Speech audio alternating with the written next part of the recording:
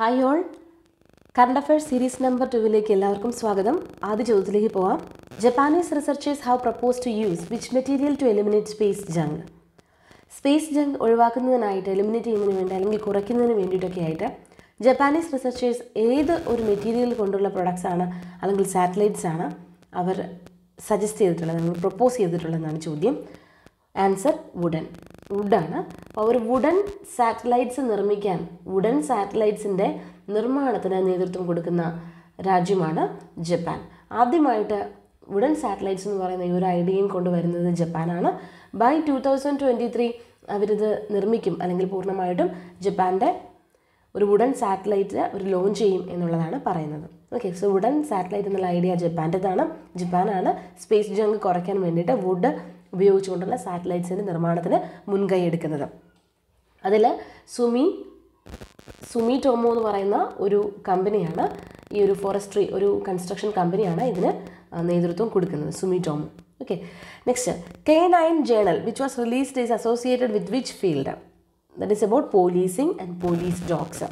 അത് നമ്മുടെ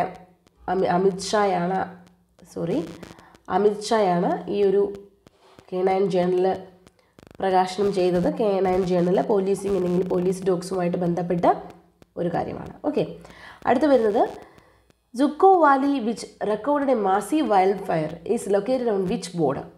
മണിപ്പൂർ നാഗാലാൻഡ് ബോർഡറിലാണ്. മണിപ്പൂർ നാഗാലാൻഡൊക്കെ എന്ന് പറഞ്ഞാൽ മ്യാൻമറുമായിട്ട് ബോർഡർ ഷെയർ ചെയ്യുന്ന പിന്നെ നോർത്ത് ഈസ്റ്റ് സ്റ്റേറ്റുകളാണ്. മണിപ്പൂരിൻ്റെയും നാഗാലാൻഡിൻ്റെയും ബോർഡറിലായിട്ടാണ് ഈ സുക്കോ വാലി കാണുന്നത്. അവിടെ ഒരു മാസീവ് വൈൽഡ് ഫയർ ഉണ്ടായിരുന്നു. വളരെ ഇമ്പോർട്ടൻ്റ് ആണ്, ന്യൂസിലൊക്കെ ഉണ്ടായിരുന്നതാണ്. മണിപ്പൂർ നാഗാലാൻഡ് ബോർഡറാണ് സുക്കോ വാലി. അപ്പോൾ സുക്കോ വാലി എവിടെയാണെന്നുള്ളതാണ് ഒരു പ്രധാനപ്പെട്ട ഒരു കാര്യം. Next avian influenza or bird flu has been found in cross in which Indian state? രാജസ്ഥാനിലാണ് ഈ അടുത്തിടെ കാക്കകളിൽ ബേർഡ് ഫ്ലൂ കണ്ടെത്തിയത്. Okay, next question what is the fifth question ആണ് പറയുന്നത് കേട്ടോ. ഫിഫ്ത്ത് ക്വസ്റ്റ്യൻ ആണ് what is the name of online event launched by agricultural ministry to promote innovation in agriculture? Agri India hackathon. It's A very important question. നമ്മുടെ കേന്ദ്ര മന്ത്രാലയത്തിൻ്റെ അല്ലെങ്കിൽ യൂണിയൻ്റെയും അതുപോലെ തന്നെ നമ്മുടെ സ്റ്റേറ്റിൻ്റെയും ഒക്കെ അവർ നടപ്പിലാക്കുന്ന സ്കീമുകളെ കുറിച്ച് നമുക്ക് പഠിക്കേണ്ടതുണ്ട്. അപ്പോൾ അതുകൊണ്ട് തന്നെ ഇത്തരത്തിലുള്ള ഓൺലൈൻ ഇവൻറ്റുകളും ഒക്കെ നമ്മൾ അറിയണം. ഓൺലൈൻ ഇവൻ്റാണ് അഗ്രികൾച്ചർ മിനിസ്ട്രി കൊണ്ടുവന്നിട്ടുള്ള ലോഞ്ച് ചെയ്തിട്ടുള്ള ഒരു ഓൺലൈൻ ഇവൻ്റാണ് അഗ്രി ഇന്ത്യ ഹാക്കത്തോൺ. നമ്മുടെ അഗ്രികൾച്ചറിലുള്ള ഇന്നോവേഷനിലുള്ള പ്രൊമോട്ട് ചെയ്യാൻ വേണ്ടിയിട്ടാണ്. Next sixth question which state awarded the first place for excellence in implementation of പ്രധാനമന്ത്രി Awas Yojana urban mission? Okay, so PMAY urban mission എന്ന് പറയുന്നത് ഇതിൻ്റെ ഫസ്റ്റ് പ്ലേസ് ഫോർ എക്സലൻസ് കിട്ടിയിട്ടുള്ളത് ഉത്തർപ്രദേശിനാണ്. സെക്കൻഡ് വരുന്നത് മധ്യപ്രദേശാണ്. നേരത്തെ പറഞ്ഞതുപോലെ വളരെ പ്രധാനപ്പെട്ട ഒരു കാര്യമാണ് സ്കീംസ് എന്ന് പറയുന്നത്. സോ ഇത് ഓർത്ത് വയ്ക്കുക.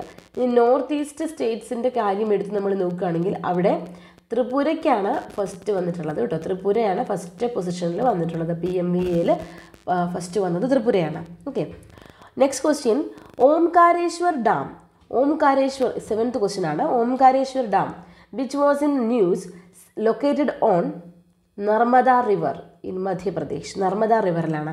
ഇതിൻ്റെ പ്രത്യേകത എന്താണ്? ഇതിൻ്റെ പ്രത്യേകത എന്ന് പറയുന്നത് ഇത് നമ്മുടെ വേൾഡ്സ് ലാർജസ്റ്റ് വേൾഡിൽ തന്നെ ഏറ്റവും വലിയ സോളാർ പവർ പ്രോജക്റ്റാണ്. ഓർക്കുക, വേൾഡിൽ തന്നെ ഏറ്റവും വലിയ solar power project ആണെന്നുള്ളതാണ് Narmada റിവറിലുള്ള Omkareshwar dam പ്രോജക്റ്റിൻ്റെ പ്രത്യേകത. ഓക്കെ, ഫസ്റ്റ് അല്ലെങ്കിൽ ഇവിടെയുള്ള ഈ ഓംകാരേശ്വർ ഈ ഒരു പർട്ടിക്കുലർ ലേക്കിലെ പ്രത്യേകത എന്ന് പറയുന്നത് world's largest solar power project വരുന്നത് ഇവിടെയാണ്. First Khelo India sports school of north east India inaugurated in Shillong. Khelo India sports സ്കൂളാണ്, അത് ഷില്ലോങ്ങിലാണ്. അത് ഉദ്ഘാടനം ചെയ്തത് കിരൺ റിജിജു ആണ് കേട്ടോ. ഓർക്കുക, first Khelo India sports school എവിടെയാണ്? ഷില്ലോങ്ങിൽ. India's first pollinator park comes in where? ഉത്തരാഖണ്ഡിലാണ് first pollinator park വരുന്നത്.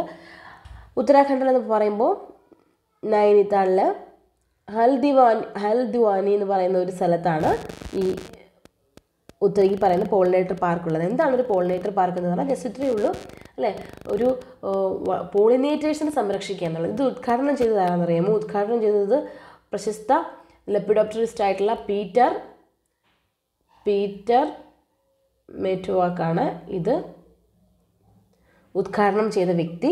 അദ്ദേഹം ഒരു ലെപ്പിഡോപ്റ്ററിസ്റ്റാണ്. അപ്പോൾ ഈ പോളിനേറ്റർ പാർക്കിനകത്തെന്ന് പറഞ്ഞു കഴിഞ്ഞാൽ ഒത്തിരിയധികം പ്ലാന്റ് സ്പീഷീസുകൾ സംരക്ഷിക്കപ്പെട്ടിരിക്കുന്നു. അതുകൂടാതെ ഈ പ്ലാന്റ് സ്പീഷീസ് എന്തിനു വേണ്ടിയിട്ടാണ് സംരക്ഷിക്കപ്പെട്ടിരിക്കുന്നത്? പോളിനേറ്റേഴ്സിനെ സംരക്ഷിക്കാൻ വേണ്ടിയിട്ടാണ്. പോളിനേറ്റേഴ്സ് എന്ന് പറയുമ്പോൾ അതിൽ ബട്ടർഫ്ലൈസ് ഉൾപ്പെടും, അതായത് പലതരം ഇൻസെക്ട്സ് ഉൾപ്പെടും.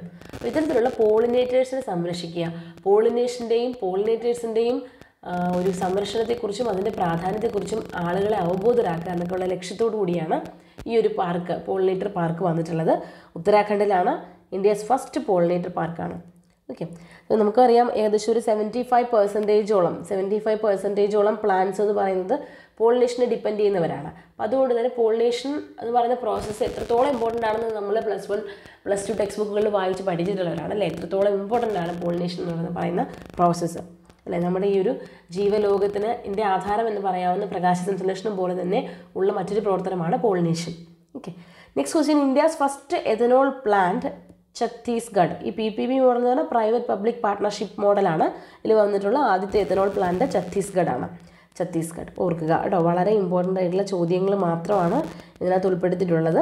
അപ്പോൾ ഇതെല്ലാം തന്നെ നമ്മുടെ ഡിഗ്രി ലെവൽ PG ലെവൽ പരീക്ഷകൾക്കൊക്കെ വരാൻ സാധ്യതയുള്ള ചോദ്യങ്ങളാണ്. Okay, next question.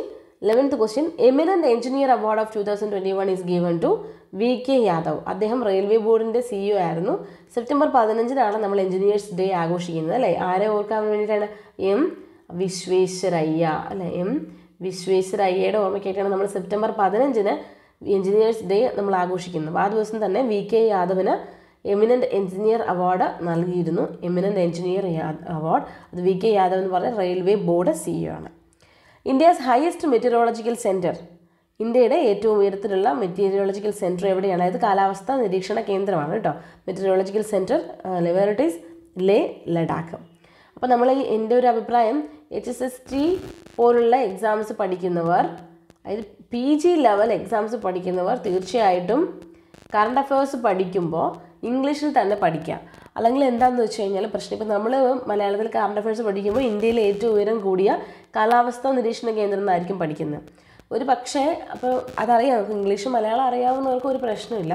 പക്ഷെ ചിലപ്പോൾ ഒരു മെറ്റീരിയോളജിക്കൽ സെൻറ്റർ എന്ന് പറയുമ്പോൾ പെട്ടെന്ന് നമുക്കത് കിട്ടിക്കൊള്ളണമെന്നില്ല, അല്ലെങ്കിൽ നമ്മുടെ മനസ്സിലേക്ക് ഇത് വരണമെന്നില്ല, തെറ്റുകൾ ഉണ്ടാകാനുള്ള സാധ്യത കൂടുതലാണ്.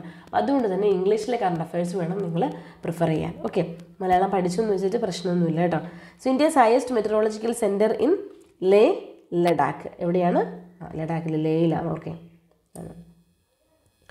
അടുത്ത ക്വസ്റ്റ്യനാണ് 13th question. Pong dam lake is situated in which state? Pong dam അത് ഹിമാചൽ പ്രദേശിലുള്ള ഒരു ലേക്കാണ്. Pong dam lake is also known as Maharana Pratap Sagar. Maharana Pratap Sagar എന്നും കൂടി പോങ് ഡാം ലേക്ക് അറിയപ്പെടുന്നുണ്ട്. It is declared as Ramsar site. ഇതൊരു റാംസാർ സൈറ്റ് ആയിട്ട് ഡിക്ലെയർ ചെയ്തിട്ടുണ്ട്. Recently more than 750 migratory birds are found in this area. ഏകദേശം 750ഓളം മൈഗ്രേറ്ററി ബേർഡ്സിനെ ഈ ഒരു പോങ് ഡാം ലേക്കിൽ റാംസാർ സൈറ്റിൽ കണ്ടെത്തിയിട്ടുണ്ടായിരുന്നു. അതുകൊണ്ടാണ് ഇത് ന്യൂസിൽ ഇമ്പോർട്ടൻ്റ് ആവാൻ കാരണം. സോ പോങ് ഡാം ലേക്ക് എവിടെയാണുള്ളത്? HP ഹിമാചൽ പ്രദേശാണ് കേട്ടോ. Then 14th question. Recently in which national park rehabilitation of forest dwellers before January 31 has declared? അത് Dibru Saikhowa national പാർക്കിലാണ്. Forest ഡ്വല്ലേഴ്സിനെ rehabilitation ചെയ്യുന്നു അങ്ങോട്ടെന്ന് പറഞ്ഞുകൊണ്ട് ദിബ്രു സൈക്കോവ നാഷണൽ പാർക്കിലേക്കാണ് ഈ January 31 മുമ്പായിട്ട് ഫോറസ്റ്റ് ഡ്വല്ലേഴ്സിനെ റീഹാബിലിറ്റേറ്റ് ചെയ്യുന്നത്. ഈ ഒരു Dibru Saikhowa national park ആസാമിലാണ് locate ചെയ്തിട്ടുള്ളത്. ആസാമിൽ ബ്രഹ്മപുത്ര ലോഹിത് നദികളാൽ ചുറ്റപ്പെട്ട് കിടക്കുന്ന ഒരു ഏരിയയാണ് ദിബ്രു സൈക്കോവ നാഷണൽ പാർക്ക്.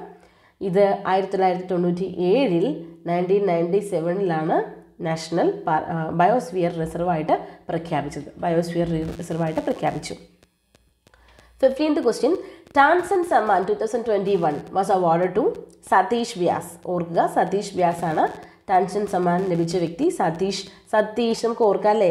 ടാൻസൻ, സതീഷ്, ടാ ടി എന്നുള്ളതൊക്കെ വെച്ച് നമുക്ക് ഇങ്ങനെ കണക്ട് ചെയ്ത് ഓർത്തിരിക്കാം. ടാൻസൻ സമ്മാൻ 2021 കിട്ടിയിട്ടുള്ളത് സതീഷ് എന്നാണ്. സതീഷ് വ്യാസനാണ്. അദ്ദേഹം ഒരു സന്തൂർ പ്ലെയർ ആണ്. കണ്ടോ, അതും നമുക്ക് കണ്ടോ ടാ ടി ടോ എന്ന് ഓർത്താൽ മതി. ഞാൻ അങ്ങനെ ഓർക്കാൻ ശ്രമിക്കുകയാണ് കേട്ടോ. ടാ ടി ടോ എന്ന് ഓർത്താൽ മതി. ടാൻസൻ സമ്മാൻ സതീഷിൻ്റെ ടീയിൽ, അതുപോലെ TO എന്ന് പറയുമ്പോൾ സന്തൂർ പ്ലെയർ കേട്ടോ. അങ്ങനെ ഓർത്താൽ മതി. So he's an Indian santoor player and also award വിത്ത് പത്മശ്രീ. അദ്ദേഹത്തിന് പത്മശ്രീയും ലഭിച്ചിട്ടുണ്ടായിരുന്നു. സതീഷ് വ്യാസിനാണ് താൻസൻ സമ്മാൻ ലഭിച്ചിട്ടുള്ളത്. ഓക്കെ, അപ്പോൾ ഈ 15 ക്വസ്റ്റ്യനും കൂടെ നിങ്ങളുടെ കറണ്ട് അഫയേഴ്സ് കളക്ഷനിലേക്ക് ചേർത്ത് വയ്ക്കുക. ഗ്രൂപ്പിൽ ജോയിൻ ചെയ്യാനായിട്ട് വരുന്നവർ ഇനി ഒട്ടും തന്നെ ലേറ്റ് ആവരുത്. ഈ 19th കഴിഞ്ഞ് കഴിഞ്ഞാൽ പിന്നെ നമ്മുടെ ഗ്രൂപ്പിലേക്ക് എൻട്രി ഉണ്ടായിരിക്കുന്നതല്ല ആർക്കും. അപ്പോൾ അതുകൊണ്ട് ഗ്രൂപ്പിൽ ജോയിൻ ചെയ്യാനായിട്ട് വരുന്നവർ HSST സുവോളജിക്കുള്ളവർ, ഇനി HSST ബോട്ടണി ജനറൽ പേപ്പറിന് വേണ്ടി ഗ്രൂപ്പ് ലേണിങ്ങിൽ വരുന്നവരുമുണ്ട്. അതല്ലാതെ HSST സുവോളജിക്ക് പഠിക്കാൻ വേണ്ടി വരുന്നവർ ഈ 19th മുമ്പായിട്ട് തന്നെ വരിക. 19th കഴിഞ്ഞ് കഴിഞ്ഞാൽ പിന്നെ ബുദ്ധിമുട്ടാണ്, കാരണം നമ്മൾ സെക്കൻഡ് മന്തിലേക്ക് കിടക്കുകയാണ്. അപ്പോൾ അതുകൊണ്ട് വരുന്നവർ നേരത്തെ വരിക. Okay, thank you all.